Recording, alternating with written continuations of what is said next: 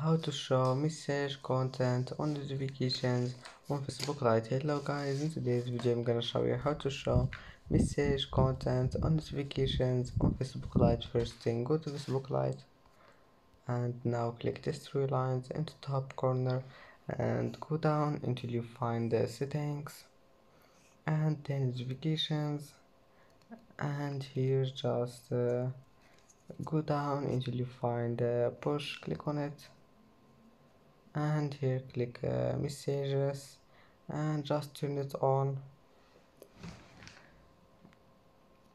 and now message content on notifications has been unhidden. And that's it for today's video. If you like this video, please don't forget to like and don't forget to subscribe, and thank you for watching this video until the end, and now see you in the next video.